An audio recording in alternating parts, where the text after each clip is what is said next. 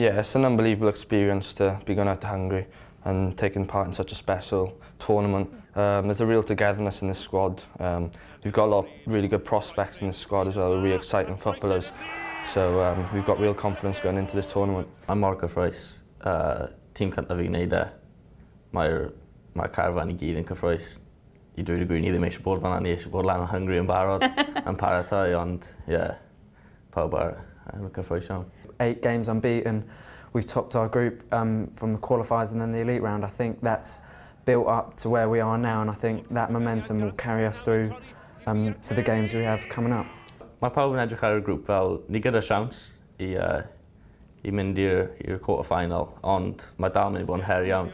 So chwarae yn erbyn y hosts, mae mynd I bod torf enfawr fan'na. Sut mae ni mynd I delio gyda hynna, a dod dros yr her, a wedyn chwarae pêl-droed ni a gobeithio dod mas gyda perfformiad da ar y pwyntiau I dod gyda fe.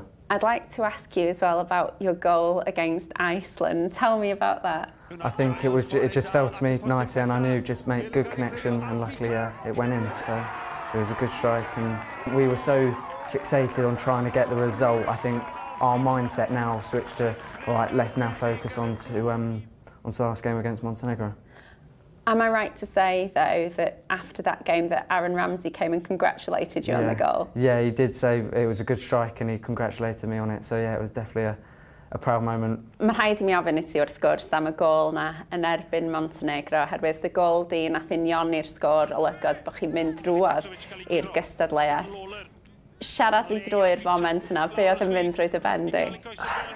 Dim llawer, dim llawer. Edrych nôl arno fe, rwy'n dweud, nes I chwarae'r pêl ymlaen a wedyn nath into lose type mentality a es I mynd lan i'r box. A wedyn bach o fluke wedyn. Nes I trio fe, I dweud y gwir, ond dwi'n mae'n probably best moment of my career. Yeah? A wedyn, ni fan hyn, nawr mae credit i'r boys, dwi'n nes I sgorio y gol, ond dim gallu anghofio am popeth arall wnaeth digwydd tu ôl i'r scenes ar y cae. It's a huge achievement for the side to have qualified for this competition, and it's the first time that it's been done by a youth side since 1981, when at that point Mark Hughes was playing as an under-18, and he is a man who is special to your family, isn't he? Yeah, he is. He's the manager who gave my dad his first cap for Wales, first Canada, so it's something I'm looking to follow in my dad's footsteps now, and hopefully one day I'll get my first cap for the men's senior team. Football has always been in your upbringing, hasn't it? It's been part of life from day one, I imagine. Goalkeeping as well, I imagine. Did you ever consider becoming a striker? Well, when I was younger, I started off striker for my local team. Did you? And then one day I turned up with a pair of gloves and my coach was like, "What are you doing?"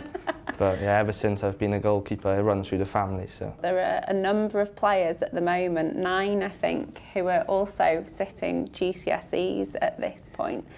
That's a huge amount of pressure and stress to be studying for exams as well as playing international football for your country. Yeah, it is, but I think the staff have been really good with them players, have been understanding. That's a key word to help them get through. But I think as players as well, we know that if they're there to revise or get through tough moments, we're there for them, so which is important for a team, and then to help them get through any tough times they have during exams, so they're ready for training or matches coming up. Mae'r llwybr i'r tîm cyntaf, mae'n amlwg. Ti'n edrych ar pobl fel Luke Harris a Jordan James, sy'n just wedi mynd trwy yn syth. A mae'r profiadau fan'na, fel yn y camp diwethaf, roedd rai ohonyn ni wedi ymarfer gyda nhw a cael y siawns I gwneud hynna. Mae jyst yn y profiad bach fel hynna sy'n rhoi hyder a yn amlwg i'r llwybr i'r tîm cyntaf, a mae'n gyffroes iawn. Definitely a proud moment to be here, and I think it's just every part of me wants to take the opportunity that you've been given to make the most of it and hopefully just get further than, just get even further. To even hear the words potentially qualify for the World Cup is just every opportunity to take that's in front of you to hopefully get there.